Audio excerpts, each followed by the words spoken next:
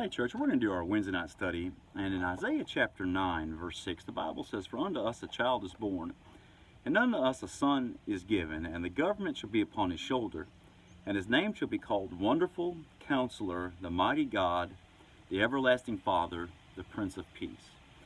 We look at that text, you'll notice there's some things about God's name given to us, about Jesus, that's so wonderful. First of all, the Bible says in his name that his name is wonderful, which means his name is astonishing, it's exciting, it's a name like no other name. And the Bible says that he is the counselor, which means that he gives us wisdom and knowledge, he guides us, he leads us. When you look in John chapter 10, and you read in John chapter 10, the Bible talks about him that he is the good shepherd, and he leads his sheep, he guides his sheep. They don't follow another voice or another stranger, but they listen for his voice. He leads them wherever they need to go. And you notice the Bible says also that he is the mighty God. And when you read that he's the mighty God, that means there's nothing that he can't do. There's no problem we face that he can't overcome in our lives. What trouble are we going to face in life that the mighty God can't overcome? What is too great for him? What is too hard that he can't overcome? Notice the Bible says he's the Prince of Peace. He gives us peace in our lives. He gives us peace with God, the peace of God, and peace with God. In Matthew chapter 5, verse 9, the Bible says, "Blessed are the peacemakers, for they shall be called the children of God." No one else is called the children of God but the peacemakers. The peacemakers are those that have made peace with God through the blood of Jesus Christ. We have peace with God because of what Christ has done for us. That is who Jesus is. He is the Prince of Peace. So, "For unto us a child is born, unto us a son is given, and the government shall be upon his shoulders. His name is called the Wonderful Counselor, the Mighty God, the Everlasting Father, the Prince of Peace." The Everlasting Father. He is the eternal God. That is who Jesus is. This is the wonderful gift that's been given to us. And I love, when you go on further in Isaiah chapter 7, verse 4, the Bible says this, "Therefore the Lord himself shall give you a sign. Behold, a virgin shall conceive and bear a son, and shall call his name Emmanuel." Matthew 1:23, "Behold, a virgin shall be with child, and shall bring forth a son. They shall call his name Emmanuel." And being interpreted is God with us. Now you notice there's a wonderful term. One of the greatest gifts you're ever going to find in the Bible is the term God with us. God with us. That God doesn't leave us alone in this world. We're not to wander in this life by ourselves. We're not to travel on this path without any direction. But God walks with us. He saved us, and he leads us, and we're to follow with him. And he's going to guide our lives. And that is one of the greatest gifts that we can have, is the fact that God is with us. When Moses was leading the children of Israel, Israel was they wanted so much. They lusted after so many things. They wanted meat, and they wanted all the different things that this world had to offer. But that's not what Moses wanted. If you remember, one time the Lord told Moses he wasn't going to go with him anymore. He was going to send his angel. And this is what Moses said in Exodus 33, verse 13. "Now therefore I pray thee, if I have found grace in thy sight, show me now, I pray thee, that I may know thee, that I might find grace in thy sight, and consider that this nation is thy people." And he said, "My presence shall go with thee, and I will give thee rest." And he said to him, "If thy presence go not with me, carry us not up hence. For wherein shall it be known here that I and thy people have found grace in thy sight? For is it not that thou goest with us? So shall we be separated, I and thy people, from all the people that are upon the face of the earth." And the Lord said unto Moses, "I will do this thing also that thou hast spoken, for thou hast found grace in my sight, and I know thee by name." What Moses wanted more than anything else was that God's presence be with him. That's what he wanted, was that God be with him, that his presence go with him as they led the children of Israel. That's what he wanted more than anything else. That is really, when you go to the most famous psalm of all, Though some might say Psalm 1 is, a lot of will say Psalm 23. But listen to Psalm 23. The Lord is my shepherd, I shall not want. He maketh me to lie down in green pastures. He leadeth me beside still waters. Notice, he leadeth me. He restoreth my soul. He leadeth me in the paths of righteousness for his name's sake. He's leading. He's leading. Yea, though I walk through the valley of the shadow of death, I will fear no evil, for thou art with me. Thy rod and thy staff, they comfort me. Thou preparest a table before me in the presence of mine enemies. Thou anointest my head with oil. My cup runneth over. Surely goodness and mercy shall follow me all the days of my life, and I will dwell in the house of the Lord forever. Now, you could spend years in that psalm, but you'll notice that God's presence is with David, and he's not going to want that God's with him. God's with him. That's what he's praying, and that's what he wants. That's what Moses and David wanted, God's presence with them. Now, when we go back in the Old Testament, and we look at what God's promises his servants over and over again, we're going to see that same promise, and that promise brings comfort to God's people over and over again. Look what God promised Jacob.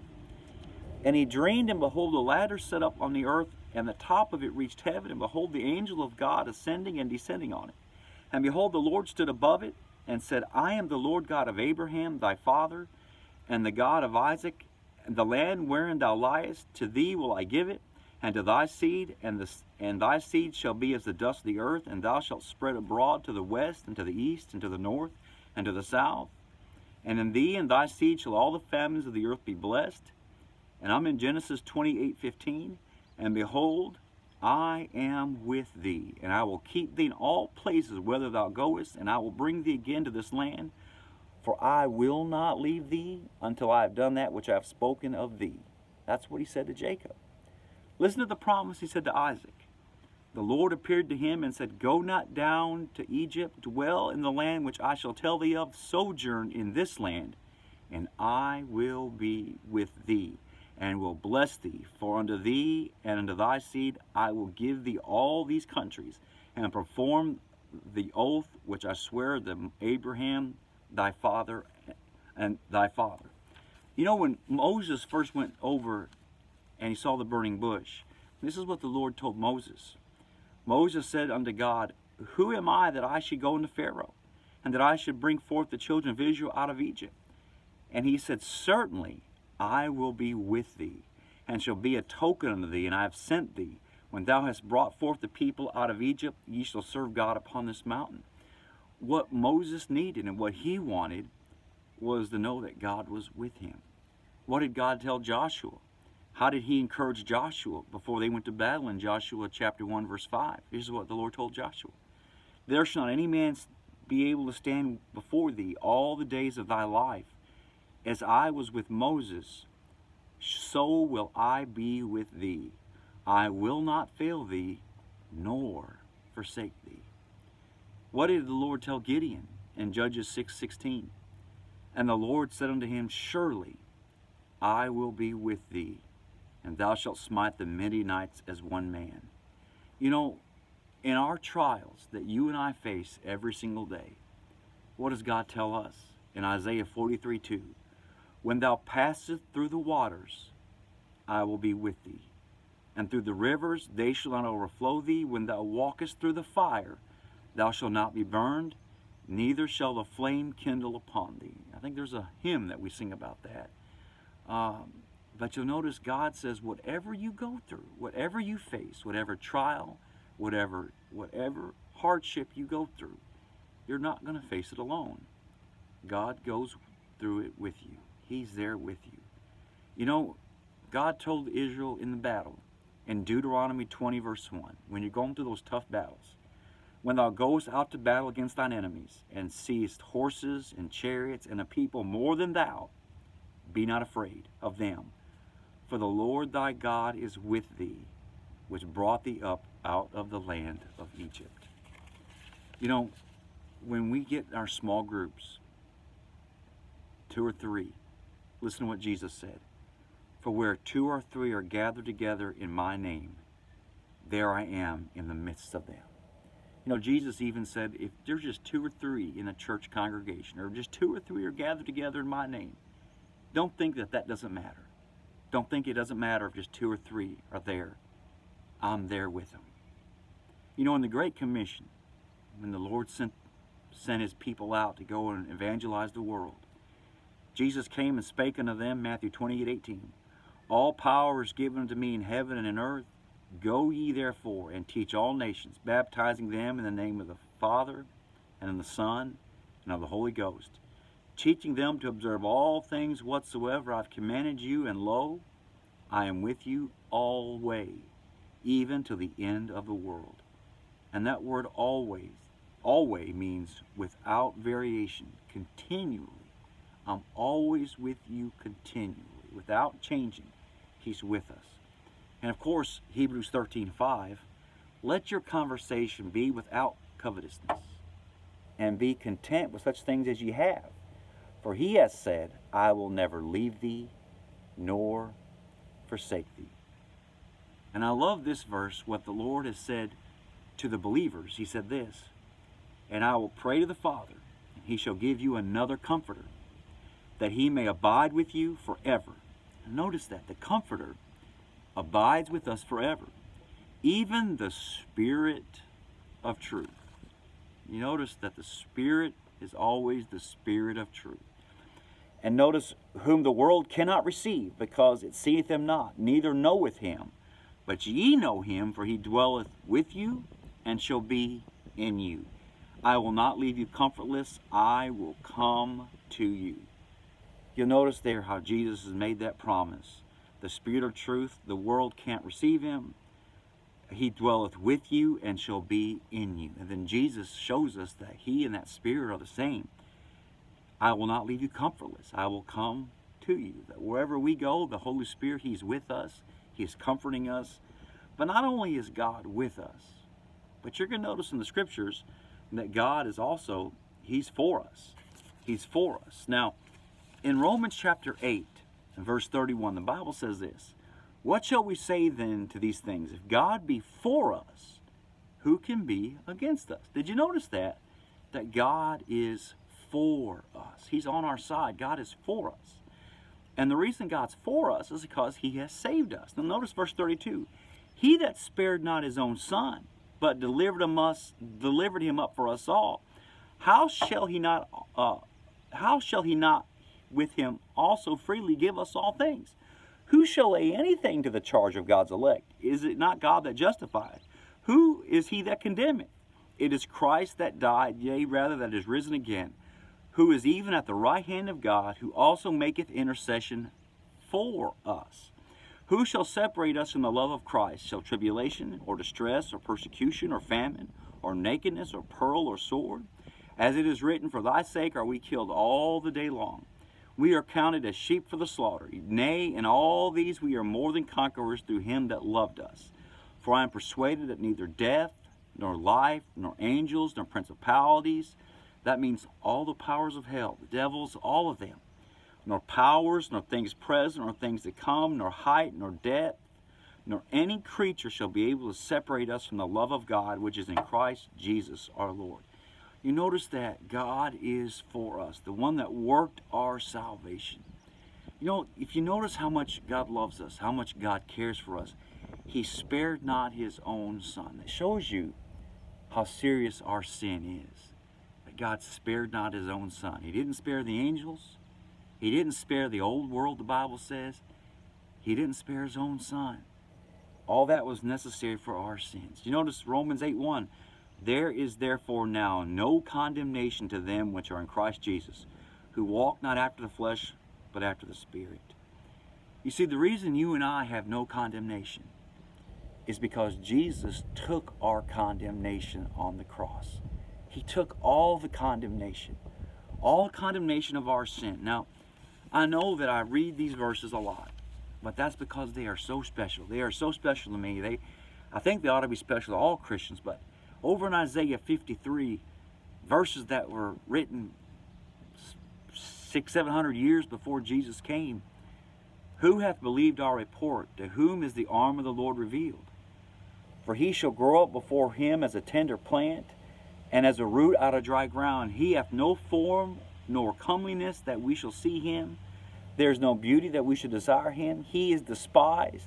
He is rejected of men, a man of sorrows and acquainted with grief. We hid as it were our faces from him. He was despised, and we esteemed him not. Surely he hath borne our griefs, and carried our sorrows. We did esteem him stricken and smitten of God, and afflicted. He was wounded for our transgressions. He was bruised for our iniquities. The chastisement of our peace was upon him, and with his stripes we are healed. All we like sheep have gone astray, and we have turned every one to his own way. The Lord hath laid upon him the iniquity of us all. He was oppressed, he was afflicted, yet he opened not his mouth. He is brought as a lamb to the slaughter, and as a sheep before her shearers is dumb, so he openeth not his mouth. Boy, all of our sin and our transgressions, all the things that we are condemned and we are so ashamed of, all of our wickedness and things that we are so embarrassed about, was laid upon Jesus Christ. All those things that we are so ashamed and don't want anyone to know about was laid upon Christ. All that iniquity. And he didn't open his mouth. He didn't defend himself.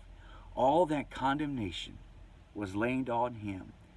And the Bible says, the chastisement of our peace, surely he hath borne our grief and carried our sorrows. All that condemnation was put on him so that you and I would have no condemnation. So you and I could have peace, could stand before the Lord and be righteous. Not because of any righteousness we have done, but because he is righteous. Notice, I'm going to go over here I want to read Titus chapter 3, verse 5. Titus chapter 3, verse 5. Notice what it says here.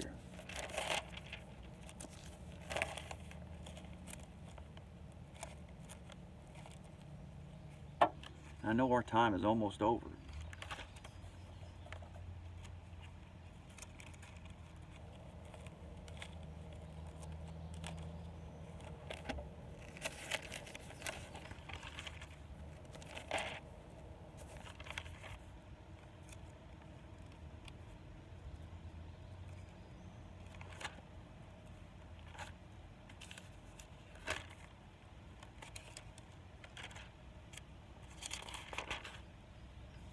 Not by works of righteousness which we have done, according to his mercy he saved us by the washing and regeneration by the renewing of the Holy Ghost. There's no righteousness which we have done, but by according to his mercy he saved us. And that's what's so amazing. It's not by anything that you and I have done. So many people think that they can go to heaven by establishing their own righteousness. In fact, if you go to Romans chapter 10, and you look at what it says in Romans chapter 10, and verse 3. Let me flip over here to Romans chapter 10 and verse 3.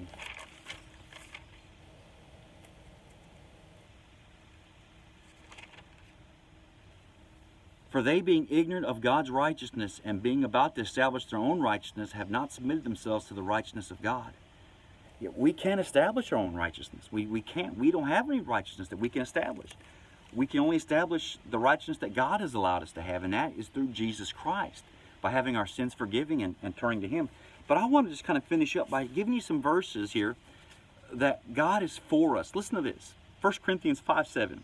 Purge out therefore the old leaven, that ye may be a new lump, as ye are unleavened. For even Christ our Passover is sacrificed for us. Christ is sacrificed for us. 2 Corinthians 5:21. For he hath made him to be sin for us, who knew no sin, that we might be made the righteousness of God in him. Ephesians 5:2. Walk in love as Christ also hath loved us and hath given himself for us, an offering and sacrifice to God for sweet-smelling savor. 1 Thessalonians 5:9. For God hath not appointed us to wrath, but to obtain salvation by our Lord Jesus Christ, who died for us, that whether we wake or sleep, we should live together with him. Titus 2:13, looking for that blessed hope and that glorious appearing of the great God and our Savior Jesus Christ, who gave himself for us, that he might redeem us from all iniquity, to purify unto himself a peculiar people, zealous of good works. Hebrews 9:12, neither by the blood of goats and calves, but by his own blood he entered once to the holy place, having obtained eternal redemption for us. Hebrews 9:24. For Christ is not entered into the holy place made with hands, which are the figures of the true, but unto heaven itself now appear into the presence of God for us. 1 Peter 2:21. For even hereto were ye called, because Christ also suffered for us, leaving us an example that ye should follow his steps. 1 Peter 4:1. For as much then as Christ hath suffered for us in the flesh, arm yourselves likewise with the same mind. For he has suffered in the flesh, has ceased from sin. I love 1 John 3:16. Hereby perceive we the love of God, because he laid down his life for us. We ought to lay down our lives for the brethren. Romans 5:8. But God commendeth his love toward us, in that while we were yet sinners, Christ died for us. Likewise, the Spirit also helpeth our infirmities, for we know not what we should pray as we ought, but the Spirit itself maketh intercession for us, with groanings which cannot be uttered. Boy, God is with us, and he is for us in all things. I want to encourage you that remember that God is for us. He has saved us. He is on our side. We can do all things through Christ, which strengtheneth us. So keep your faith in the Lord Jesus Christ. He's going to help us through this time. But I just want to encourage you to continually examine your walk with the Lord Jesus. If there's anything in your life that's not where it ought to be, get those things purged out and continue to serve the Lord in these times. I think these are great times for us as Christians. These are great times to serve the Lord, to be shining lights. We live in a dark world. We live in a very dark world. And as this world gets darker, as you live for Christ, you're just going to shine brighter and brighter. These aren't the hardest times to be Christians. I think these are some of the best times to be lights for the Lord. I love you, church. God bless you.